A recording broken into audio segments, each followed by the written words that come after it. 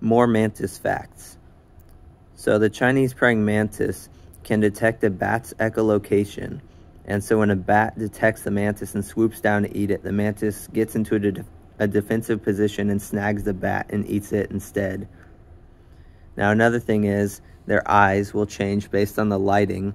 So right now its eyes are almost black, and so that means it was just in the dark, which it was. It was in my room with the lights off, and then when I turn the lights on, after a while its eyes will turn back to green again, and they kind of blend in with the face otherwise.